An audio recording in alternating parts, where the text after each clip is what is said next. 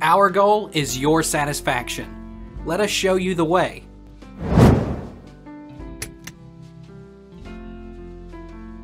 Why are there 3 bases in a codon?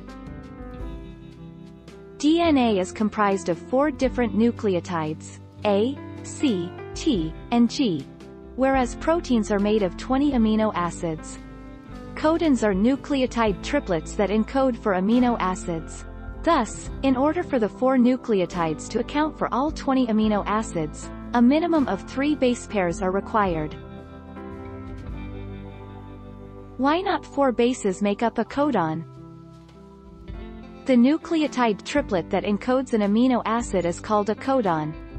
Each group of 3 nucleotides encodes 1 amino acid.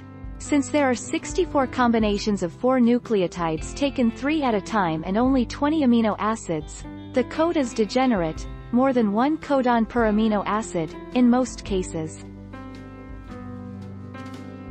What molecule contains an anticodon?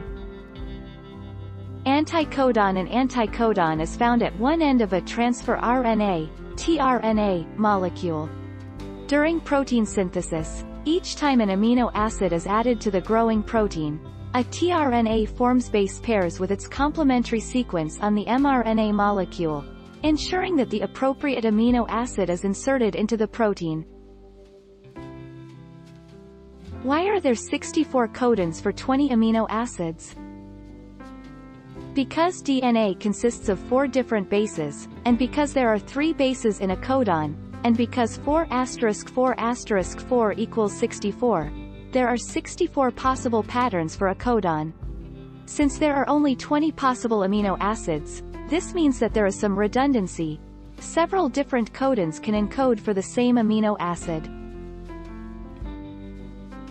What are the 64 codons?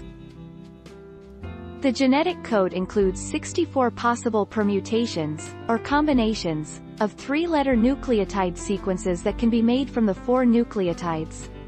Of the 64 codons, 61 represent amino acids, and 3 are stop signals. For example, the codon CAG represents the amino acid glutamine, and TAA is a stop codon. Take our lead.